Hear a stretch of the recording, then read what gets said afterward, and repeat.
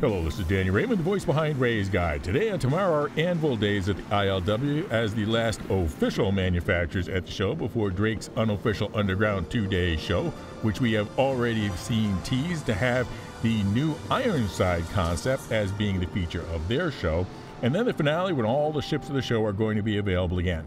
I'm not sure if all the Warbond upgrade deals will also be re-available, but one can hope. And Anvil at this show is a manufacturer where nothing much is new, but many things are different and may well become very different. Sometimes ships change the game, but this year for Anvil, the game has changed the ships, or it may soon.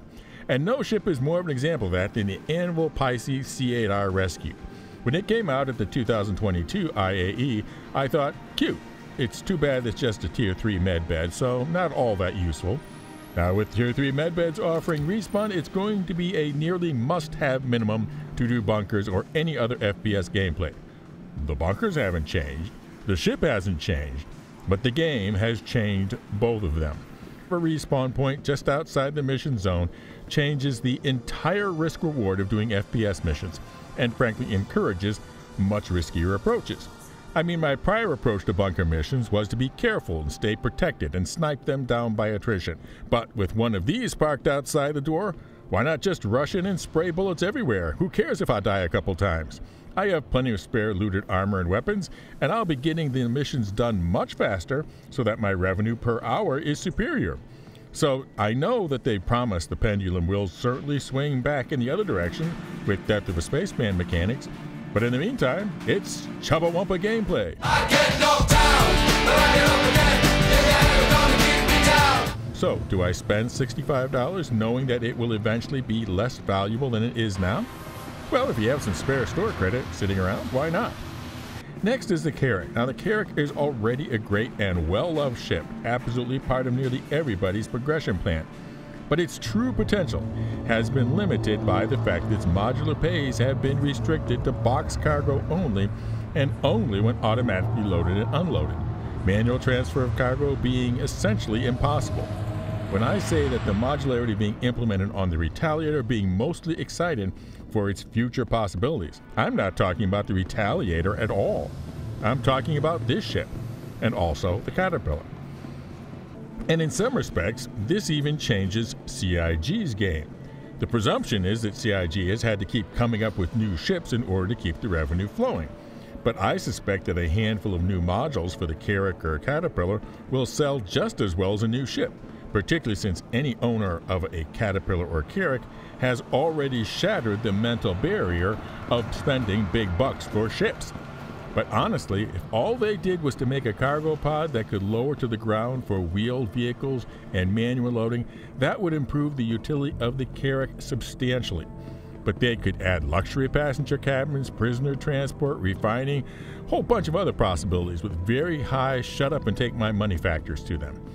The Terrapin is also a neat, tough ship that's been waiting for the start of some sort of actual scanning data interception role, along with the Herald and the Mercury Star Runner. The Hawk has been a mostly ignored light fighter, but sometimes frequently teased as. Soon, we will get Tier 1 bounty hunting / kidnapping gameplay, where you will actually have to bring in the shackled and disabled bounty to the mission giver, at which point the Hawk will go from obscurity to the premier single-player bounty hunting spacecraft overnight. But here is the one that really changed the most, while not changing at all. The Valkyrie does not get enough credit for what an amazing dropship it is. It has 2 remote turrets with excellent field of vision, a top man turret, an underbelly man turret, and 2 door guns plus 20 jump seats, plus plenty of space for cargo and vehicles. Which means the big change is it can hold a medical Ursa. Though don't even bother lowering the ramp. You have this big, well-armored, bristling with guns hardpoint with nearly 24 Marines that can be a whole chorus of Chubbawumping en masse. I get knocked down, but I get up again. You're never gonna keep me down. I get knocked down, but I get up again. You're never gonna keep me down. Sure, CIG will, out of nothing but self-defense, somehow use Death of a Spaceman to dial it back. But until they do, the Valk with an Ursa is the Zerg tactics meta of ground operations. Have fun while it lasts. Now for an update on our giveaways. We have the special membership to help cover our travel costs, to have the channel have live in-person SizzleCon coverage with its own giveaway for a whole seat. And my decision to cover SizzleCon in person is not dependent on the number hitting 100. And I will be giving away the Colossal Cargo Container Carrying Craft either way. But yes, there are right now 10 tickets in the hat. Plus the regular Grow the Channel ship giveaways for some lucky player to get the Zippy Zazzy's Active Zephyr, the Zeus 2 Cargo, and the marvelous multiplayer multi-role mining meta, the Arasta.